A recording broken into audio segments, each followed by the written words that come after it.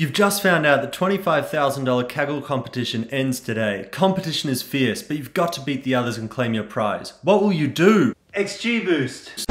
Stop. Let's start from the start. We're going to give you a glimpse into why XGBoost wins so many ML competitions. We're talking building decision trees fast, optimizing discrete variables, and approximating quantile plots. Let's get started. XGBoost is a gradient boosting decision tree algorithm. A decision tree or card algorithm can be used for both regression and classification.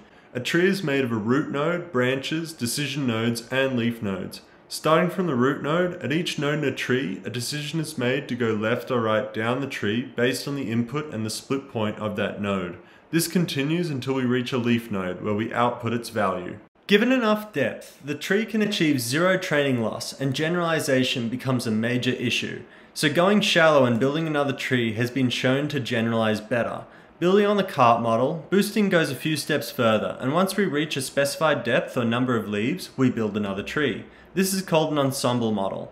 XGBoost uses a boosting ensemble model, hence the word boost, where it trains multiple trees one after another, and each tree improves upon the previous by reducing the loss of the current ensemble.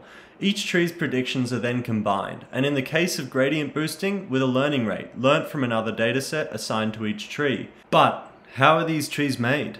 Let's consider an ensemble's output as f of x theta, where theta is the parameters of the tree. Namely Q that maps data examples to the index of a leaf, and O is the output associated with each leaf. Basically, Q is the collection of all possible tree decisions, and O is the collection of those decisions' outputs. Let Fk of x theta k be the output of tree k within an ensemble, and theta k contains the Q and O associated with each tree. With this in mind, we minimize the loss by constructing the new tree such that it predicts the residuals of the current ensemble. Gradient boosting furthers this by considering the new tree as a gradient descent step and sets the negative gradient of the loss as an approximate residual, and thus we are optimizing the new tree on these gradients. In SML we have been taught how to optimize continuous variables, but what about discrete ones? When we are constructing each individual tree, we need to work out the optimal split points for the tree to split on. The best optimization we can do for discrete variables is to use a greedy algorithm for decision trees, meaning we make the optimal decision at each split point without thinking about future split points. So, for every feature xj, say weight and shoe size, we create a set of candidate split points, and choose the best features split point that maximizes something called the gain. Without going into too much detail, we can calculate the gain by using scores from the new leaves and a score from the parent node. This way, we can incorporate our previous predictions into influencing how we construct our tree. We choose the split that results in the highest gain.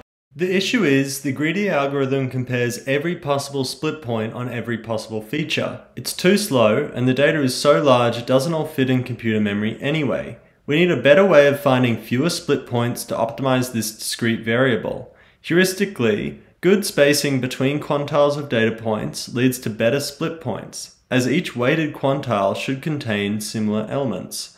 This is called the approximate greedy algorithm, and we usually evaluate around 33 weighted quantiles before making a final decision. Now you try to calculate the weighted quantiles, but your computer crashes again! The memory usage is too big. XGBoost solves this with the weighted quantile sketch and parallel computing. You break the dataset up by its columns, features, into a collection of datasets. The datasets are split up and data points are then distributed to several other computers. Each computer then calculates an exact quantile summary of its allocated data sample. This circumvents the memory issues we were experiencing earlier. But how do we combine this data and get it back to the source? The answer lies in the original XGBoost paper. Right at the bottom here, it outlines a 2-page proof on how to merge two quantile summaries together and how to reduce their memory size by pruning them. You decide to give it a read. We start with definition A1. The paper defines two rank functions, which are basically functions that take in a data point and give you an upper estimate of where it ranks among other data points in the dataset D it came from,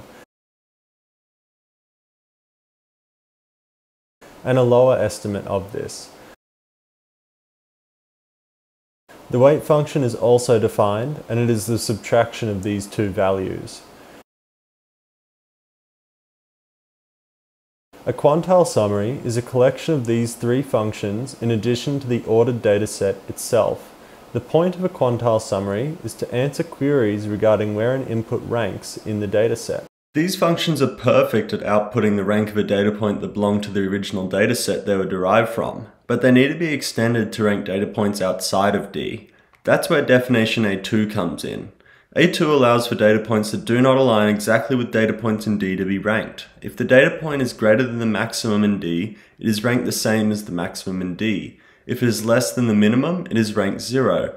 If it is between 2 points in D, the ranks and weights of the points it is between are combined to estimate the rank of itself. With this, we define an epsilon approximate quantile summary, which bounds our error in our approximations in a measurable way. We will see why this is useful later. A2 tells us our initial summary is 0 approximate, meaning it can answer queries regarding upper and lower estimates of rankings without introducing any additional error. Coming back to our parallel computing, once we have constructed the quantile summaries, they are 0 approximate. A3 in the paper describes how we can merge two summaries together to create a new summary.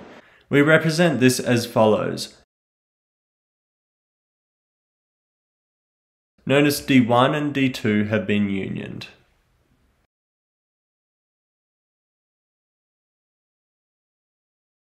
We basically just add the upper, lower, and weight functions together to form the new upper, lower, and weight functions. On top of this, Theorem 1 gives us that the new summary is the maximum epsilon approximate of both summaries. Thus, the new summary would be 0 approximate if both were originally 0 approximate. So we've been able to combine both summaries, but the memory usage is still large. We need to find a way to reduce it. That's where pruning comes in. Pruning allows us to reduce the size of a quantile summary with the trade-off of increasing our epsilon error. We use a query function, algorithm 4, with a memory budget of B to construct a new quantile summary Q'. The result is a new quantile summary that only needs to keep track of B+1 data points.